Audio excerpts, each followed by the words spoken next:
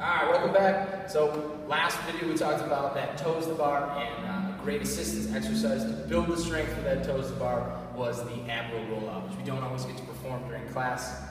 It's one of those things that you may need to do a few sets and reps when you get to class early on, or sometimes you have a little bit of time afterwards. So, how to perform it properly, right? So, all you need is a little mat and your ab wheel.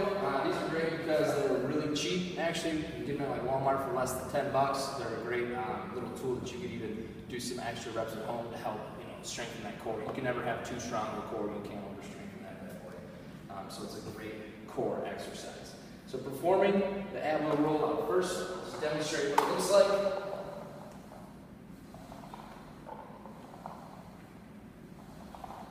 And then let's break that down. So you can kind of see that throughout that movement, I'm trying to maintain, hopefully you can see, I'm trying to maintain that hollow body position. So I've turned my abs on, I've gotten into that crunch position, I'm pushing my low back into the floor, so to speak. And I've got that, flexed shoulder joint action. So I'm maintaining support of my body weight with both that shoulder joint and my abdominals. Very similar to the way that you perform the exercise with the toes to bar. So setting up, I'm going to get our knees under our hips towards the edge of the pad. Our hands are going to be on the handles with the wheel in contact with the ground. Before we even start our first rep, what we want to do is get into that cat position from our cat cow, really round that back, and lock those abs in that position. Almost over-exaggerate that position before you start your movement. So what's going to happen is it's going to try to pull you into this arch position. If you're not over-exaggerated, it might pull you into that position. If you are, at best, it'll pull you flat. Alright? So over-exaggerated, abs are tight.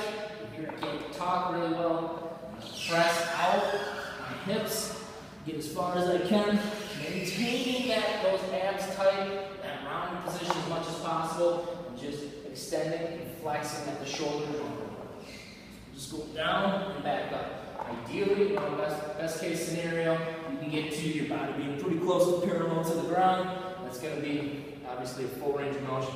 If you can't do that without maintaining that proper hollow body position, then you don't really want to go that far. You don't want to go so far as to get into a bad position. So feel it out. You can feel it in your spine right away. If you start to arch, it's going to hurt your back.